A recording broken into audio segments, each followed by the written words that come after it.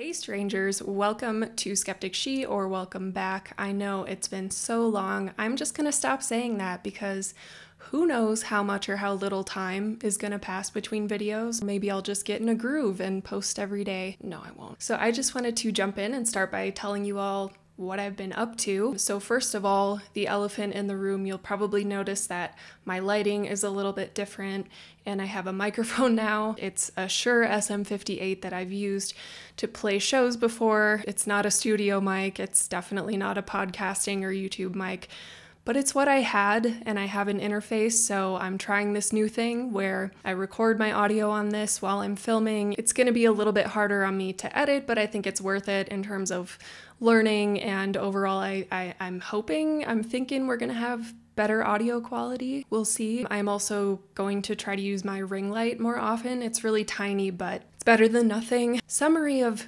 that boring story is I want to work with what I already have rather than making big purchases, see how far I can go with it, and slowly build up to better production quality. Let's see what else. So my fiance and I moved to this new place a little over a month ago, about 6 weeks ago now, and we love it. It's in a much cooler neighborhood. It's more working class. We don't feel like we're living in a college dorm anymore. Speaking of my fiance, which, side note, I hate that word. I think it sounds so snobby, and I've had the word fiance used against me as kind of like this weird power move. It's so stupid when people get this like hierarchy of like, I'm better than you because I'm engaged, or I'm better than you because I'm married, or I'm better than you because I've been married for 50 years and I hate my spouse, and I have 8 kids.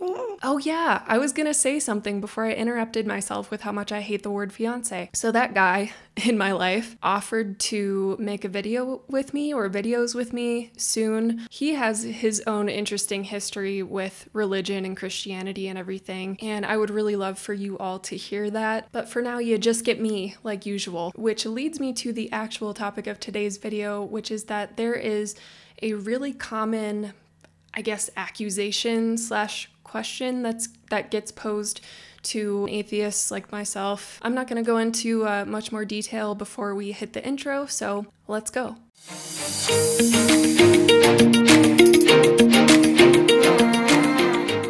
All right, so my camera battery did indeed die. I had to wait about 2 hours just now to charge the battery. Now that we're totally out of daylight and just relying on the ring light, let's do it. So I got this comment about a year ago. It was actually one of the very first YouTube comments I got when I started making the more atheist type videos. There's so many comments that I just don't reply to anymore because I realized it's not really worth it, but there are some things where I feel like I should maybe explain them in a video just because it either comes up really often, or it's just such a common misconception that I would like to address in my own words. This is actually 2 separate comments that are related to each other, from totally different people, totally different times. Wow, I am really rambling. I haven't done this in so long. I'm gonna read both of these comments all the way through and then we'll address them piece by piece. First off, Mike Kelly said, "Can't get anything from nothing. Atheism is illogical. And inadequate answers doesn't mean there are no answers." 5 likes. I disliked it. I was just feeling sassy. Someone responded, indoctrinated much, are you? I liked that comment, even though I don't really think it's a good comment. Again, I was just feeling sassy that day, apparently. Then Mike Kelly responds to that response and says, "Killer response. You must win a lot of debates. You don't have to be indoctrinated to see through logical fallacies. Atheism relies on faith more than any other religion. The indoctrinated, are those who cannot see that truth." That's the big one. And then a sort of similar comment to that is from this person, Aaliyah, who says, "So you just believe that we were created out of thin air?" Again, me being sassy, I just said, nope. Okay, so I have a lot to say about this. I took a lot of notes on it, so if I'm looking down and that bothers you, sorry, Jimmy Snow. Sometimes people can't memorize their lines and don't want to improv, and just do better with reading off notes. Maybe I'll get a teleprompter someday, but for now, You're gonna have to live with some eye movement, Jimmy Snow. You don't watch my videos, who am I kidding? So the sentiment of both of these comments is pretty much the same, but Big Brother Mike Kelly gave us a lot more to unpack, so I'm going to mostly address his comment here. I'm also operating under the assumption that both of these commenters are Christians or at least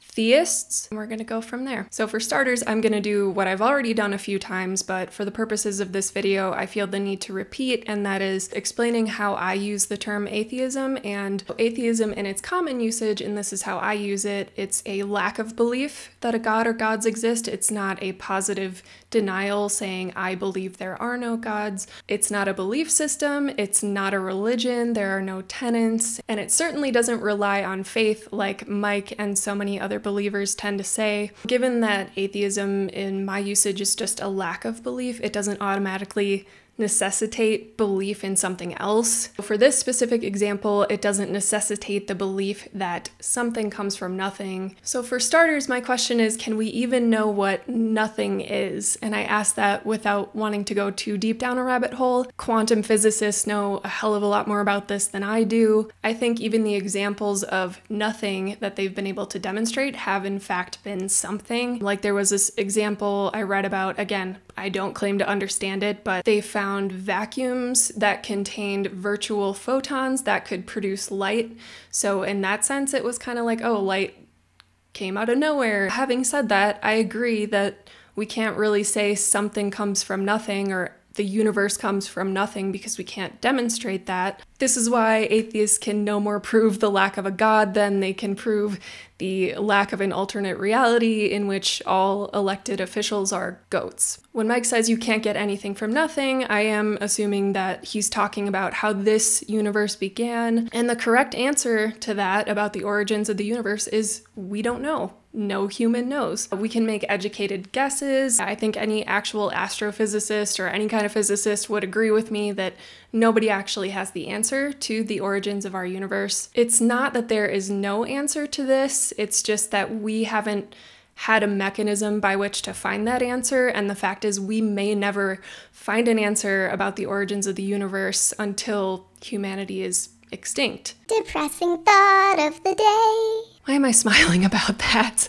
Even though we may never know the answer to this, I think we ought to keep seeking it for as long as we can. That's what science is all about. It's about continual revision and expansion of knowledge, learning. To add to this, just because we have evidence that our universe did begin and has a beginning point and is expanding from that point, that doesn't necessarily mean that there is an intelligent creator behind it, let alone the specific Judeo-Christian one. I have said this in my videos before. So this is the God of the gaps idea, where if you don't have an answer to something, you're just gonna fill it in with a concept of God. For me, that's a huge leap. This God would have to be infinitely more complex than its creation, and that begs the question, how did this God come into existence? How could something that complex be eternal? Ultimately, this leads to an infinite regress, and the concept of a creator God becomes just as unsatisfying and implausible as a lot of other hypotheses. But I think most importantly, when you use that God of the gaps as your answer, and you assume that you have the answer to the origins of the universe, that can prevent you from exploring new ideas and seeking new information, which, as we know, given the current American political climate, can be very dangerous. To continue to reiterate this, I don't know is a perfectly valid response, an honest response, and an honorable response. Now we're going to move on to the sassier part of Mike's comments, where he responds and says, you must win a lot of debates, you don't have to be indoctrinated to see through logical fallacies, atheism relies on faith, etc. Alright, so let's start with this ridiculous part. You don't have to be indoctrinated to see through logical fallacies. At face value, the structure of this sentence tells me Mike here thinks that people who are indoctrinated have a knack for seeing through logical fallacies, yet the very definition, or I guess if I don't want to be a hypocrite, the common usage, suggests that you are not sincerely critical of your deeply held beliefs and therefore you do not see logical fallacies about them. Perhaps what Mike meant to say is you can't see logical fallacies if you're indoctrinated. The last sentence in that whole paragraph seems to indicate this is what what he meant, but then he goes on to say that only people who are not indoctrinated can see that truth, that atheism is a religion that relies on faith. So with all of that, does that mean that Big Brother Mike Kelly thinks that indoctrinated Christians do not think atheism is a religion that relies on faith? And then I want to ask, how do you, Mike, know that you are not indoctrinated? I don't think that word means what you think it means. If you're so into winning debates as your reply to this person suggests, then you may want to rethink how you phrase, well, everything. I don't really have a nice, pretty bow for this one. I just kind of wanted to throw some questions back at these arguments. I don't mean to enter into ad hominem attacks here, I really don't. But if you are genuinely concerned for my salvation and or you're just trying to make a point and one-up me, you really need to try to phrase things in a way that makes sense and that isn't self-contradictory. I think these comments about the universe being created from nothing, there was like a little bit of trolling and chest puffery in there, and that's fine. I really just wanted to respond to the underlying point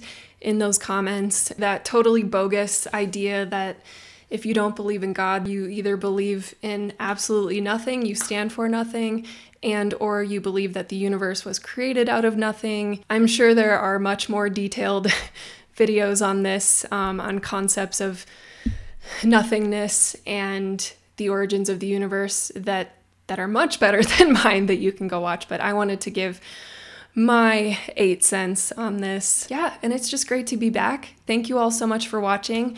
If you enjoyed this video, please give it a like and share it with your friends. Subscribe to the channel if you have not already, and stay tuned for some more Scientology content, some more stories from my deconversion, etc., etc., and keep asking questions, and I will see you next time. Bye.